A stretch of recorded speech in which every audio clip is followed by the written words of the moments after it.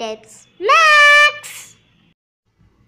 Hi friends, in this video we are going to see how to find the square root for a non-perfect square numbers. So we are not going to use a long division method, we are going to follow a new method, okay? Using this method you can find the approximate value for the square root of non-perfect square numbers. So whenever accurate value is not necessary for you, you can use this method to find the square root. The method what we are going to see today is a very easy method. Like long division method, this method is not a lengthy process. We can find the square root within few seconds. So if we solve 2 or 3 exams, you may come to know how easy this method is. So first let us find the square root for 12. It's a non-perfect square number. The first step what we are supposed to do is we have to find the perfect square number nearer to 12. So if it comes to 12, there are two perfect square numbers nearer to 12, right? So they are 9 and 16. We can start the problem by taking one of these numbers. So let us take the perfect square number nearer to 12 is 9. This is the first step. Next we have to rewrite the number 12 as 9 plus 3. Even if we write like this, the value will not change because 9 plus 3 is equal to 12. So the next step we have to take the square root of 9. So the square root of 9 is 3. Let us write.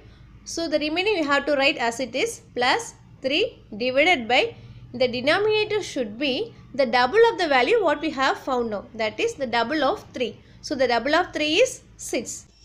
So that's it. These are the steps you have to remember. The remaining part is only the calculation. So if we do the calculation, we will get 3 divided by 6 is equal to 1 by 2, that is equal to 0.5. So if we add 3 plus 0.5, we will get 3.5. So the approximate square root value of 12 is equal to 3.5.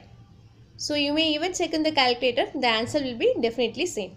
So if you use long division method to calculate the square root of 12, it will take long time because we know long division method is always a lengthy process.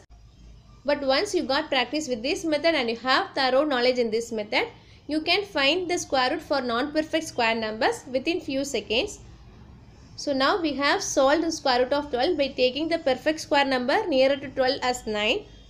Now let us solve the same problem by taking the perfect square number nearer to 12 as 16. The same method only we are going to follow, just see the difference. So now we can rewrite the square root of 12 is equal to square root of 16 minus 4. Because if we rewrite 16 minus 4 only, we will get 12. So the value will not change. So in the next step, we are supposed to find the square root of 16. So the square root of 16 is 4. Then we have to write the remaining number as it is minus 4 divided by the denominator should be the double of the value which we found now, that is double of 4, that is equal to 8. That's all. Only calculation is remaining. The calculation is also very easy.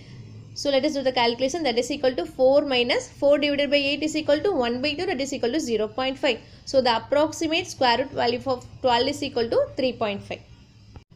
So it's very clear. We can find the square root of 12 by taking the perfect square number nearer to 12 as either 9 or 16. So if we take 9, the middle expression will be plus. If we take 16, the middle expression will be minus. So you can solve the square root by taking either one of these perfect square numbers, whichever is convenient for you. So let us solve another example. We shall find the square root of 45. So the first step what we are supposed to do is, we are supposed to find the perfect square number nearer to 45. So the perfect square number nearer to 45 is 49, right? Because 7 square is equal to 49. Next, let us rewrite 45 as 49 minus 4.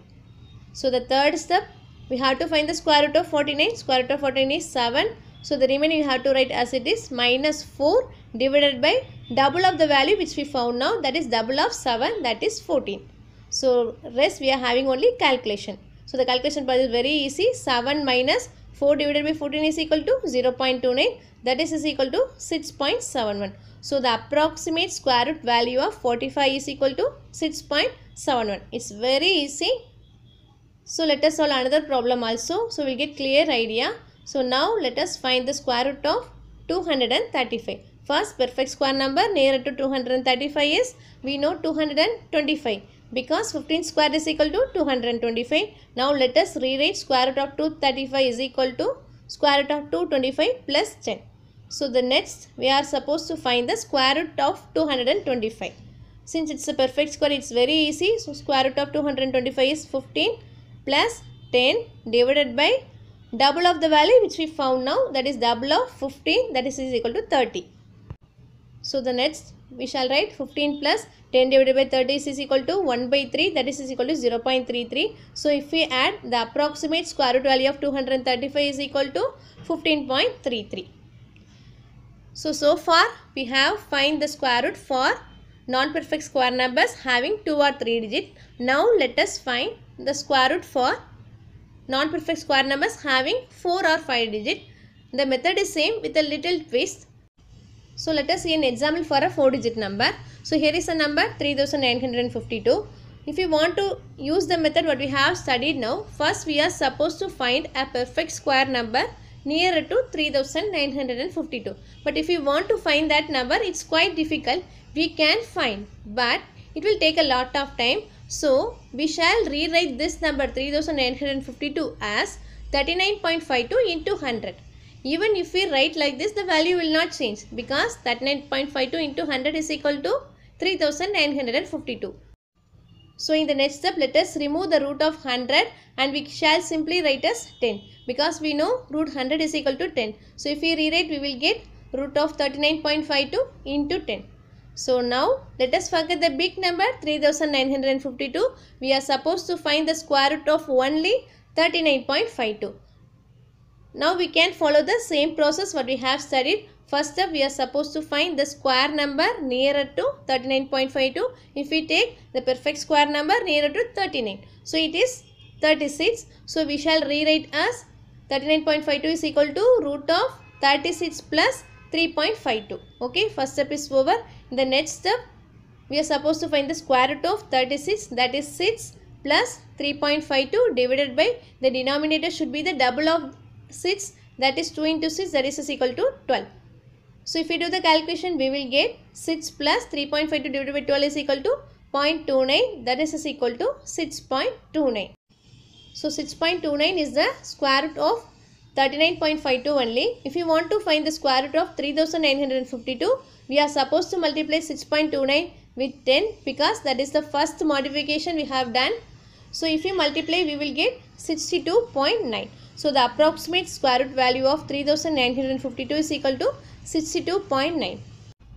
So let it be a 4-digit number or 5-digit number. We shall use the same method with a little bit modification. So finally, let us see one example. So let us find the square root of 65,623. Since it is a 5-digit number, we shall rewrite the number as 656.23 into 100. So in the next step, let us remove the square root for 100. So if we remove, we will get root of 656.23 into 10.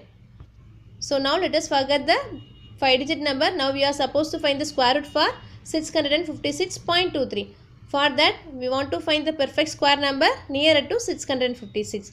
So the perfect square number nearer to 656, 625, because 25 square is equal to 625. So let us rewrite the number 656.23 as 625 plus 31.23.